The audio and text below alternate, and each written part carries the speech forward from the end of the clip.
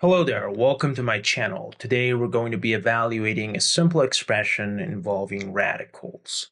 We have the square root of 6.4 plus the square root of 12.1 minus the square root of 8.1, and we're supposed to evaluate this expression. So let's go ahead and do that. So first of all, we need to notice that 64, 121, and 81 are all perfect squares. And the square root of 64 is 8, the square root of 121 is 11, and the square root of 81 is 9. But we don't want to evaluate these. We want to evaluate the square root of 6.4, the square root of 12.1, and the square root of 8.1.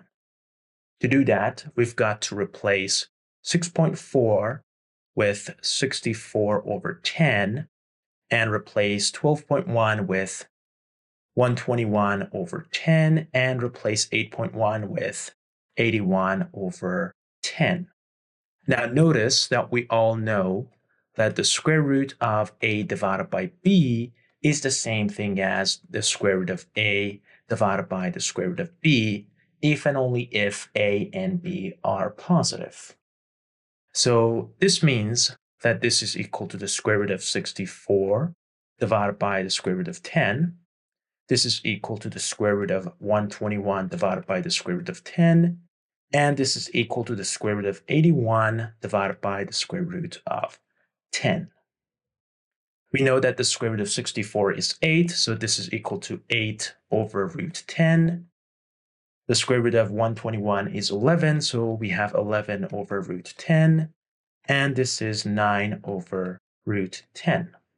So based on these, I can go ahead and say that our expression, which is the square root of 6.4 plus the square root of 12.1 minus the square root of 8.1, is equal to 8 over root 10 plus 11 over root 10 minus 9 over root 10, which simplifies to 10 over root 10.